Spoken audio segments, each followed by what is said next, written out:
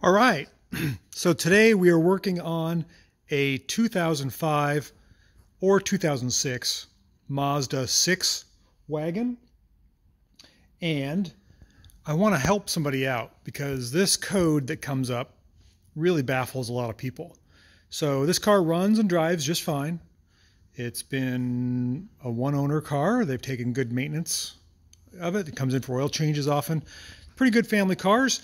But they do have a couple of quirks, and the one quirk that seems to stump or cause a lot of frustration for people is the code for the EGR. It says something about a boost, low boost, or low flow for an EGR valve, and that's code number 2144, I believe. I'll correct myself in the description if that's not the case. And I think I figured it out. So this is the V6 model. It's the dual overhead cam 24 valve V6. I believe it is a 3-liter. And the EGR valve is located right here. I'm pointing to it. Normally you have your air intake, well, your throttle body and your air intake and your air filter right here. I have taken that off because I need to get at the EGR valve. So the EGR valve is normally bolted up to this bracket right here on the intake manifold. I've got it loosened up. I'm just going to pull the whole EGR valve out. I loosened it down below on the exhaust, so it just pops right off. Don't lose the gasket. There's just 2 bolts that go through it. So I've been looking at it, trying to figure out what's causing the low flow. There wasn't a lot of carbon inside the valve itself. I did clear it out, clean it out, a little bit of carbon in there. Let me set this to the side. I'm going to set it right next down to the intake track there. But I think I figured it out. So once you pull the EGR valve off, there's this tube assembly that's a stainless steel bracket, and the tube runs inside the plastic intake manifold, and there's a hole for both cylinders, basically both banks of cylinders, for the upper bank and the lower bank. So let's pull that out. I've got it all undone. It looks something like this. Now, if you look close at this tube, rotate it around, you'll see that there's a hole on the backside, on the side of the tube, and there's also a hole right there in the end. But look at that. It's completely, not completely, but it's plugged. Let me stick a screwdriver in there so I'll show you what I'm talking about here.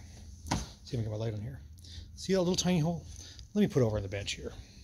I can take a better look at this. Some light on it. All right, so notice the size of the hole there. That's probably a good 3/8 of an inch, and this one's about 1/4. Watch this. Can you see that? It's completely plugged with carbon. I can take my screwdriver, it's all totally gummy. That's our problem right there. That is the code. So the EGR is sensing low flow. In other words, it's not getting the correct flow from that bank. So I think if we drill this out, clean it up, pick it out, whatever it takes, we can fix this car and the owner will be really happy. It'll save a lot of frustration. I've been online searching for answers, and nobody seems to have figured this out. They've replaced EGR valves, they've replaced oxygen sensors, all kinds of things, but that's a real common problem. Is usually something gets plugged up with carbon. So I'm going to clean this up really good, put it back on the car, and I'm going to clear the codes and drive it, and I think it's going to be fine. So again, this is a 3.0 V6 in a 2006 Mazda 6 wagon. You have to remove the throttle body. Good idea to clean it up, and I just did that so I could look inside there to see where that tube went. Take the tube bracket off, clean it up. Also, you'll notice this car has a coolant junction here, and one of the nipples has broke off. I didn't break it, but it was just about ready to, it was leaking, and I broke it in the sense that I wanted to see what would happen if I wiggled it. So I've got a new one of those coming.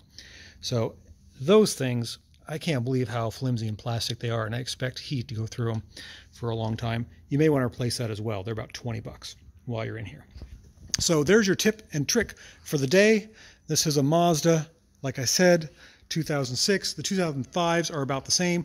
They're neat cars, but they do have a couple of quirky problems, like most cars do. So we're hoping we can get those ironed out. Again, It's a Mazda 6. All right, thanks for watching. Thanks for staying tuned, and hopefully I can help somebody with their EGR problems on their 2005-2006 Mazda 6.